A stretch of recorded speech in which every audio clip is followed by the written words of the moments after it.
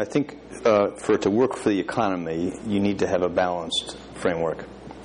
If you try to do this, the magnitude of deficit reduction we need, and we need about $4 to $5 trillion in deficit reduction over the next 10 years, to try to do that only on spending cuts on parts of the budget would be irresponsible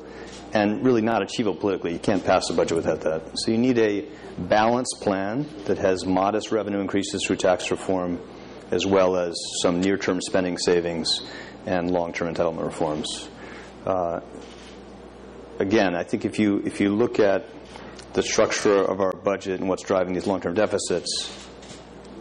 if you look at the scale of challenges we need in terms of creating some room for investing in things that matter for long-term growth, you can't do it through spending reductions concentrated on very narrow slices of the government where the economy sort of depends on the government doing things only government can do.